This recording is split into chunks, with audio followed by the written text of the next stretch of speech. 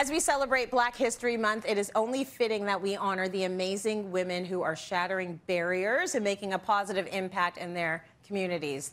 Gliding on in now is the owner of the first Black female-owned skating school who's creating skaters from the roots up. It's Acacia Hill. So cool.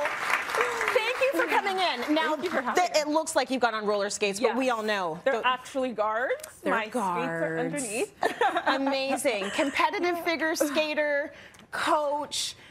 Tell us a little bit about how you are making space now for all of the skaters to enjoy the sport.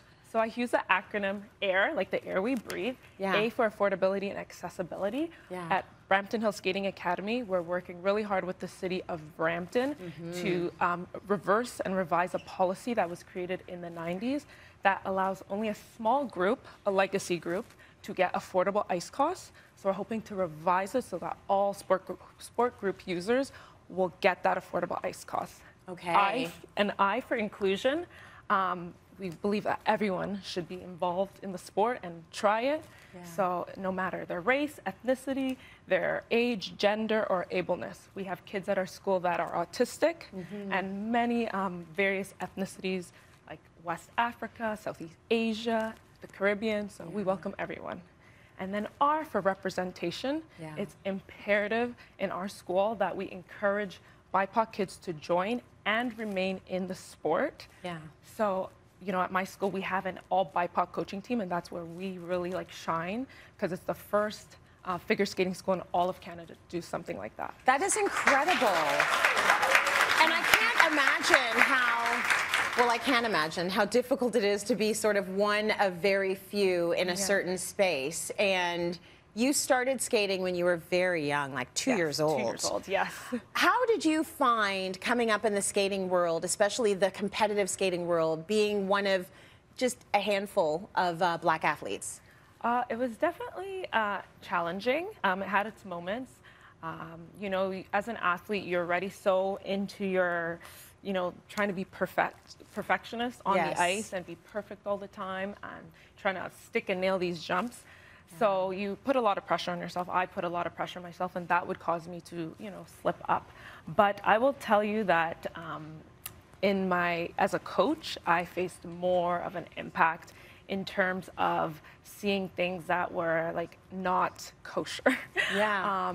You know, I was at a school in the Peel region area where I witnessed a lot of abuse towards kids, misogyny, racism, and I decided to take a stand on that. And in the end, I was terminated in a dehumanizing way.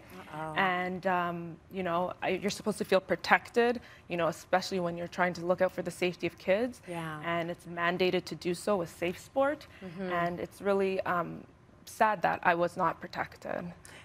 It is tough. So it's interesting that you felt more of that impact as a coach, because it's almost like they weren't holding back anymore. Yeah. You're a grown-up, you're excellent at what you're doing, you've done something a lot of people haven't, and now let's get you. Exactly. Like, you know? As an athlete, you're, you know, sheltered by your parents and the coaches. But when you become a coach, it's like everything is thrown at you, and you're just hearing really what people are actually truly saying about kids, and you're just like, wow, this is sad sometimes. There is something very special about being one of the few, and by special I mean difficult and hard, because I was a baton twirler, and competitively, and there's certain hair regulations. You have to have the slicked back bun. For 4C hair, that's tough. Yeah. You have to have a certain body. Like, remember, it was me and my sister and one other girl in our baton corps that were Black, and so the makeup didn't fit with our face. And so my mom made a point of being there for every competition and every parade, and she would make sure our hair and our edges were down and slicked.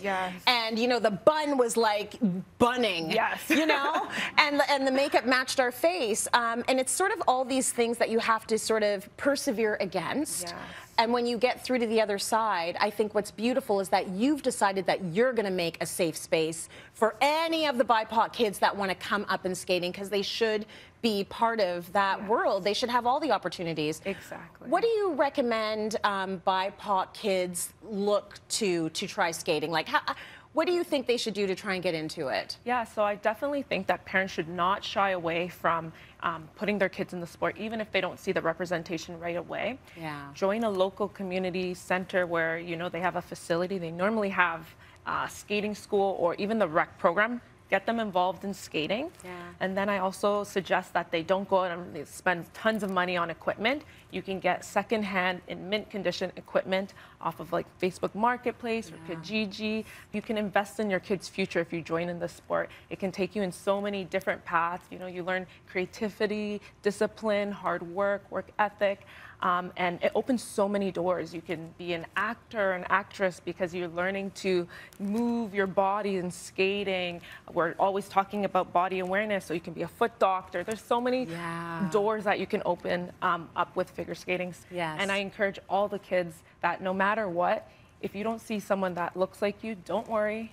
We will find each other, but be unapologetically you when you're on that ice. Love it, Acacia. Powerful stuff.